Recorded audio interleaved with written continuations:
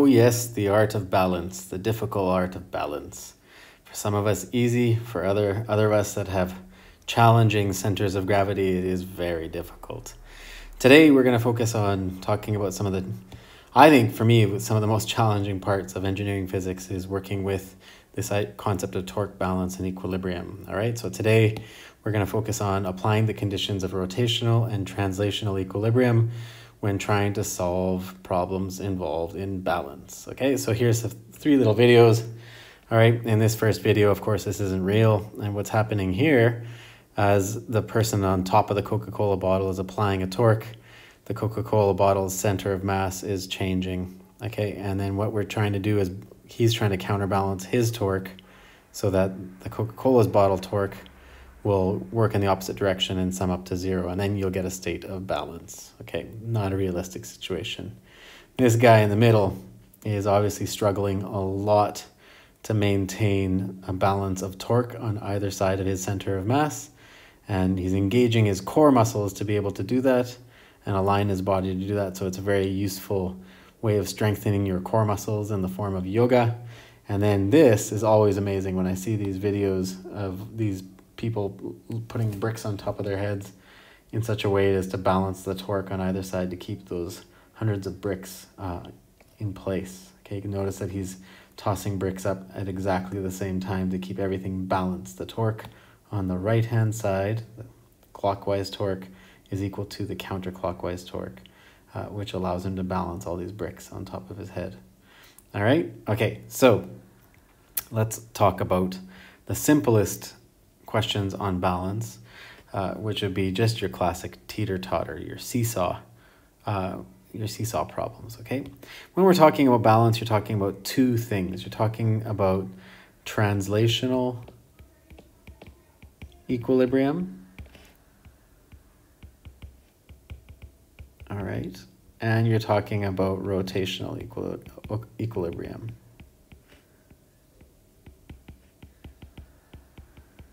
So what does that mean? Well, translational equilibrium, we've been playing around with that for the entire time in mechanics, okay? And that's treating the system as a point mass, okay? And what would happen there is that the force in one direction is equal and opposite to the force in the other direction, which causes the object to stay static, all right? So for translational equilibrium, we can say that the normal force, let's change the color on the pen, okay? Let's say that the normal force acting by that fulcrum, that pivot point fulcrum in the middle, the normal force is equal to the force of gravity plus this guy's force plus that guy's force. Okay, so the weight of that wood plank plus the weight of both those girls on the wood plank would be equal to the normal force. If that's the case, the object is not going to be pushed up above the ground or falling down. Then we've satisfied translational equilibrium. If we've satisfied translational equilibrium, the next part is just to make sure that the seesaw isn't going to move in those directions. And in that case, what we need to have is rotational equilibrium. So the torque on one side from that pivot, so the torque in that direction, has to be equal to the torque in that direction. Now, the way I drew those torques with those arrows is not correct. Torque is a rotational motion. All right, so it more relates to this. So the torque on that side, if this girl is going to be pushing down, she's going to be causing torque in a clockwise fashion. And torque on the other side is going to be counterclockwise. Okay, so if the sum of the torque in the system is equal to 0, then you have rotational equilibrium. So the sum of the torque in the clockwise minus the sum of the torque in the counterclockwise,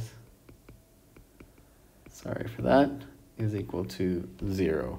Then we would have rotational equilibrium and the object is going to be stable. Okay, so if you read in that diagram over there, okay, the weight of, let's say, girl 1 times x would be the distance between here and here. I'm just going to erase some of this stuff that might be in the way. Okay, and let's say y is the distance between the second girl and the pivot point. So the weight of girl 1, I'm going to call this girl 1, and this is girl 2. The weight of girl 1 times x is going to be the torque, the counterclockwise torque, okay, minus the weight of girl 2 times y, which is the distance to that pivot point, should be equal to 0. That would be the main setup that you would have to do in order to figure out problems involved in simple balances. So for example, if one girl was heavier than the other girl, you would ask, okay, so let's rearrange this equation. If one girl was heavier than the other girl, you would ask things like, okay, where would the other girl reposition herself on the balance in order, on the teeter-totter, the seesaw, in order for it to stay balanced? She'd have to move up, slide herself up or slide herself away in order to counterbalance. And we've all experienced that when you sat on a seesaw with somebody that's heavier than you. You either have to lean back or you have to move forward in order to keep the balance over the center, okay? So I'm not going to solve any of these problems. I'm just talking about the important aspects, okay? So the next type is a little bit more complicated seesaw where our pivot is no longer in the center. So the pivot is not in center. It is not in center. Okay, so if the pivot has been moved from the center, and look, I got different weights placed at different positions. This is a bit of a complicated meter rule. Well, you still apply the same principles that we did on top. So you have to look at two things.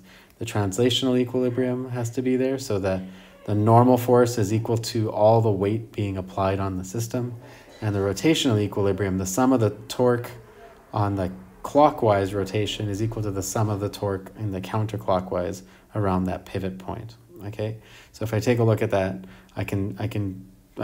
let's take a look at the translational equilibrium. So the Fn minus, let's say, Fg3 plus Fg2 plus Fg1, and also the weight of the ruler, but I'm not going to factor that in right now. Let's just imagine it's weightless, but that ruler would have weight to it.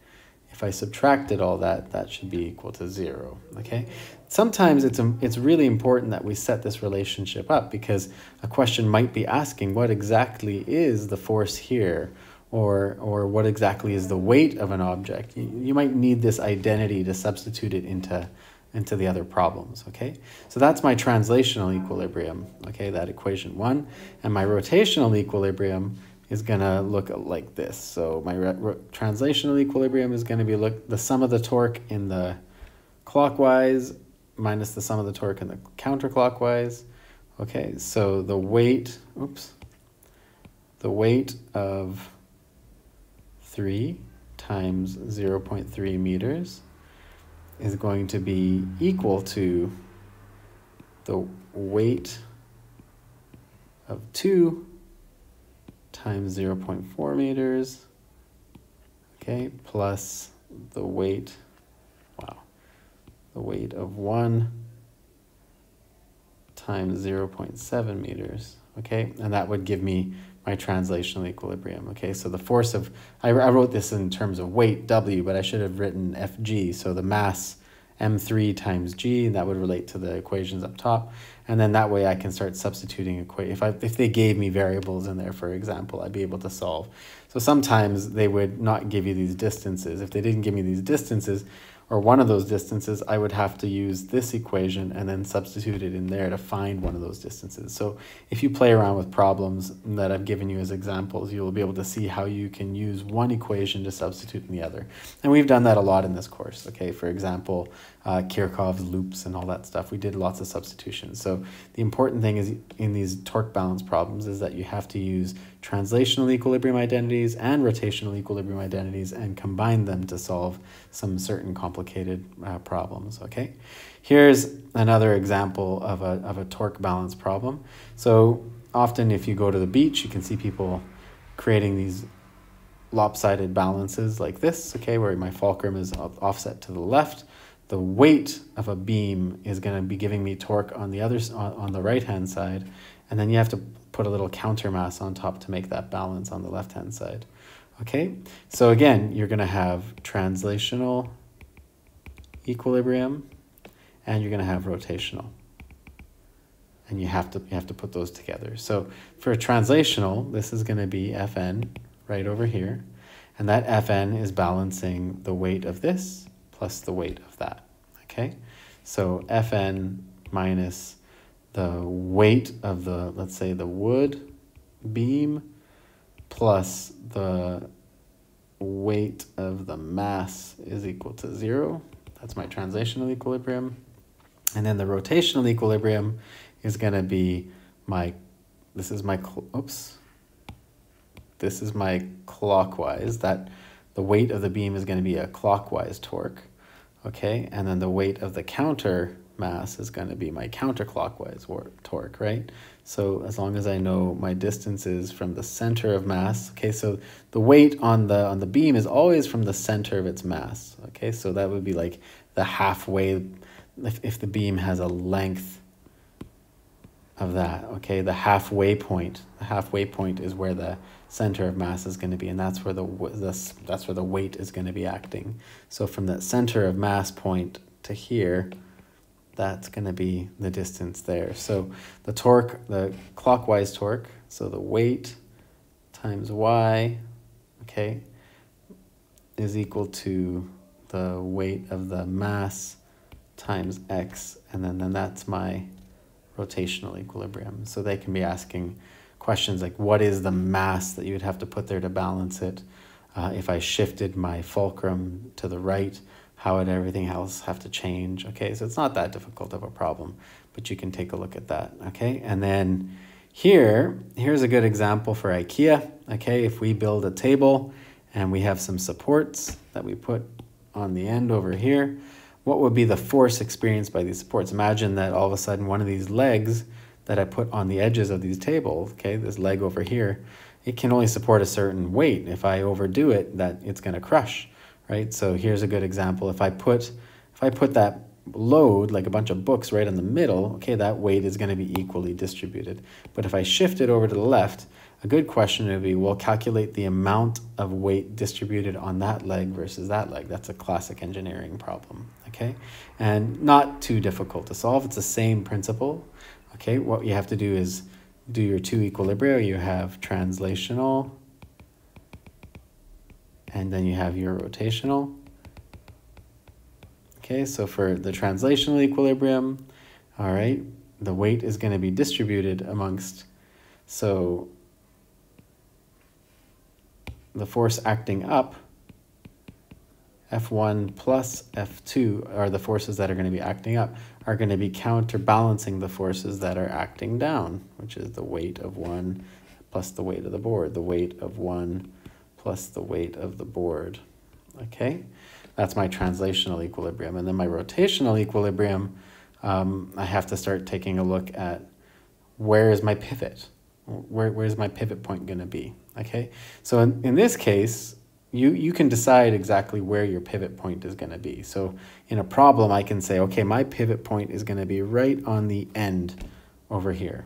Okay, in that case, I can see that I have three different types of torque acting on the system. The force acting at that pivot point will not apply torque because the distance is 0. So if I placed my pivot here, okay, this force cancels out. It's not part of the torque expression. Okay, so let's see, what kind of torque do I have? I have this applying a clockwise torque, I have that applying a clockwise torque, and I have that applying a counterclockwise torque. So then this would say that F2 times the length of the board, okay, is going to be equal to, or sorry, let's just make it minus the weight of the board times L over 2, okay, because that's the center of mass. Center of mass is halfway through the length of the board. So the weight of the board times the length, and length divided by 2, and then plus the weight of mass 1 times whatever that distance is going to be. And all that should be given to you in the problem, okay, except for maybe F2. So in this setup, I could solve for F2. If they gave me F1, for example, I can solve for F2. and then I'd be able to calculate the weight that I put over here. If I had F2 and I could be able to solve for something like this, and then I can go back in here and then calculate what F1 is. So the idea is that you're DJing your way through these two equations to be able to answer anything they want to ask you. F1, F2, mass, where do I put the mass? Such problems. Okay, that's a really good problem, classic problem for tables, okay? Here comes, we're starting to get into some heavyweights, okay? Balancing the boom, all right? So this is a good example of something like a hanging sign with a cable, okay, like a for rent sign or something like that. You have a hinge over here, and what's often the case is we don't use the appropriate hinge for the weight of the load that's attached there, and the hinges break. So, and often you'll get a question, two types of questions like this, where you'll have a question asking about the forces acting on the hinge or the forces acting on the cable. Okay, will the cable snap or will the hinge break? Okay, so in this setup, I got a few hanging weights that are acting there. The cable is applying tension in that direction, so that it has force of tension pulling it in that direction. Okay, and that tension, or the component of that tension, is applying a counter torque to prevent this boom from falling down. So there's a torque, the force of tension is applying a counterclockwise torque to the system, while everything else is applying a clockwise torque. So all these bad boys are applying a clockwise torque, whereas my cable is applying the counterclockwise tension. Okay, so let's imagine what kind of problems they can give me. They can ask me for the force of tension in the cable, or they can ask me for the force exerted by the wall on the boom in that direction, or they can ask me by the force exerted by the hinge in the upward direction. Okay, so first, I'd like to figure out what my translational equilibrium is going to be. So translational equilibrium, now you're going to have an interesting situation. You're going to have translational in the y direction, and you're also going to have translational in the x component. So you'll be able to create relationships in x and y. So for example, if a question was asking me to find this, I definitely would have to set up a translational equilibrium in the x component. And what the root of the problem is to try to solve what ft is, and if I know the angle, okay, I'd be able to use trigonometry to find that component, and that component would then become equal and opposite to that component. So if they wanted me to calculate the force that the wall is exerting, I would have to get a translational equilibrium for x, okay? If they want me to calculate the force that the hinge is applying in the upward direction, then I need to create a translational equilibrium for y. I still need to calculate the force of tension in the cable, and then I have to use trigonometry to calculate the vertical component of that. Or yeah, kind of. We'll see. Not the vertical component, but we'll see what we'll get there in a second. But yeah, definitely I would have to calculate some component of that. Okay, so let's just take a look at the rotational part first. Okay. All right, so we have to figure out where our pivot point is going to be, and why not make our pivot point in this case, let's make our pivot point here, okay? So that F applied there is not going to be part of the rotational equilibrium, okay? So if I knew all these distances, let's call that X, okay, this is going to be L divided by 2, the length of the boom divided by 2, and let's call this Y, okay? And then I would definitely need to know certain distances up here, okay, for the dimensions there, okay. I'd have to be able to figure that out and then be able to work with all that. Okay, so if we're working through the pivot point being at that point, okay, the rotational equilibrium, the counterclockwise or the clockwise rotation is going to be equal to the counterclockwise rotation through that pivot point. So then if I'm looking at the clockwise, we would then have the weight of M2 times X plus the weight of the board times L over 2 plus the weight of mass 1 times Y, okay, is going to be equal to the counterclockwise moment.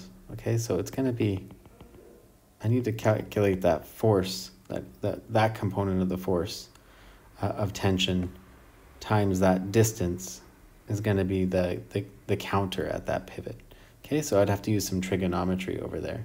So this looks like, depends on what angle or what information they gave me. If they gave me this angle here, or if they gave me an angle there, I would have to use trig to solve for that component, and then I'd have to know the distance here to be able to get all that. Okay, so after setting up a rotational equilibrium, I'm sorry I'm not solving the whole problem, I'm just trying to give you guys a bit of the logic behind solving this problem. You'll have to work it out on your own if you see an example of it. Then I would have to play around with my translational equilibria that I've created in the y direction or the x direction to do some interesting substitutions to calculate, for example, the force in the hinge, or the force that the wall is exerting, or the force of tension in that cable. Okay, so I'm just going to leave that problem there. Maybe what I'll do in the next episode is I'm going to come back to this with an example problem so we can play around with it and see. But as you can see, it's getting a lot more complicated than the other ones before that. Okay, and then the classic leaning ladder problem. Okay, what we often like to think about is, will the ladder slip? And this is a practical situation when you're actually using a ladder. Okay, if I start off here, it's not going to slip. It only starts to slip as I get further and further away from this pivot point. Okay, so often questions that they can ask is, what is the force of friction that the floor is applying in order to keep it stable if a person is over here on the ladder? Okay, in order to do this problem, you have to set everything up like this. You need to know some dimensions. I need to know how high the ladder is. I need to know maybe an angle. Okay, this will all be given to you. I need to maybe know some of these distances here because that'll be important for the torque relationships. Okay, and then I'm just wanted to highlight a few things that I drew down here. That's the force that the wall is applying in the x direction, which is going to be equal and opposite to the force applied by friction. Okay, that's part of a translational equilibrium. So let's write this translational equilibrium. So the translational equilibrium in x direction is going to be Fw is equal to Ff. Okay, that's for sure. All right. And then the translational equilibrium in the y direction, your Fn is going to be equal to the weight of everything that's being applied onto it. So your Fn, the normal force here, is equal to the weight of the person plus the weight of the ladder. Okay, and that would be Fn in that vertical direction. Okay, if you needed to apply that in some creative way. All right, so these are my that's my x translational, that's my y translational. Okay, and you would see when and where you need to apply this. Okay, so now for my rotational equilibria, for all these problems, you can decide where the pivot point is going to be. And I'm just going to decide that my pivot point is going to be here. So around that pivot point, I'm going to take a look at all the forces and figure out how my torque in the clockwise direction is balanced with the torque in the counterclockwise direction. So what's supplying torque in the clockwise direction? Okay, the normal force at that point is supplying torque in the clockwise direction. All right, and then in the counterclockwise direction, I would have, I would have the weight of the ladder, and then I would have the weight of the person applying that. Okay, and then the wall would also be having to apply a force in that direction in order to prevent the ladder from slipping down the wall. Okay, so there would be a force in that component in that direction. Okay, so if I made my pivot point over here, okay, Fn times that pivot point, that's not going to have a component in the rotational equilibrium. Only this component force up here, the force that the wall is applying in an upward direction over there, is going to be countering everything else. Okay, so the force of the wall times this entire distance, remember it has to be a perpendicular distance, Okay, so that would be, if I knew this angle and I knew the length of the ladder, that would be this distance Z. Let's just call that Z. It's that perpendicular distance. The force of the wall times that is going to be equal to, and that's the force of the wall in the y direction, is going to be equal to, all right, Fg1 times y plus Fg2 times x, okay? And that would be my translational equilibria, or my rotational equilibria. And then in these problems, I would be able to play around with these equilibria to be able to solve, for example, what FF is or what FN is, okay? And in the way I set up this problem, this rotational equilibria is more aligned for solving what the force is on here in the upward direction, or what my Fn is going to be rather than this. Okay, so we'd have to take a look at how that's going to work. Okay, on the other hand, this force over here that the wall pushing in that direction is also applying a torque. So it's not just the wall pushing up, it can be the wall pushing in that direction. Okay, that is applying a torque. All right, so what would that torque be? That torque would be the force that the wall is applying here times that component of the arm. So I would have to use trigonometry to find that component of the arm. Okay, and then I could substitute that, instead of doing this, it would be the force in the horizontal direction. Okay, so it would be the force in the horizontal direction. Okay, Fw here times whatever my trigonometry would give me here, or essentially y, the vertical height of the ladder. Okay, yeah, that would definitely give me what I'm looking for. That would be my counterclockwise torque, and then versus everything else. Sorry for the mess in the variables here, but I hope you get the general gist of all of this. Okay, so we'll go through this problem and we'll go through this problem in a little bit more detail if you guys want, but these are the classic challenges. And yeah, I made a mistake here by not giving you actual numbers. It'd be nice to go through, and the next time I make a little episode here, I'll make sure I have a problem with example numbers.